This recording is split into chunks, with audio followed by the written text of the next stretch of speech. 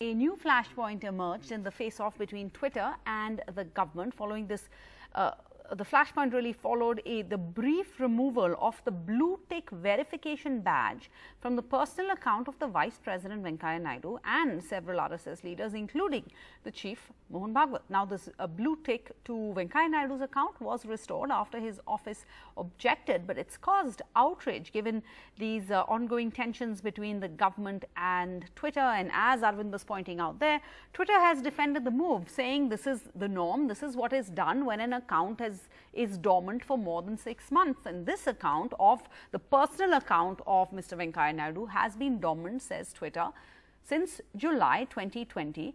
Any verified account which has not been operating for 6 months is and can be subject to a revocation of verification. Twitter जब किसी एक handle को verify करता है तो उसका एक ड्यू प्रोसेस है, उसमें वो बहुत सारी चीजें मांगते हैं, बहुत सारी फॉर्मेलिटीज करनी पड़ती हैं और उसके बाद वो जो ट्विटर हैंडल है वो वेरीफाई होता है।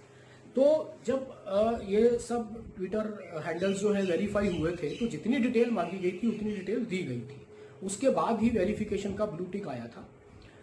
अब यदि ब्लू टिक हटा है तो इसका भी एक कारण जो है वो ट्विटर को बताना चाहिए किस कारण से ये ब्लू टिक हटाया गया है।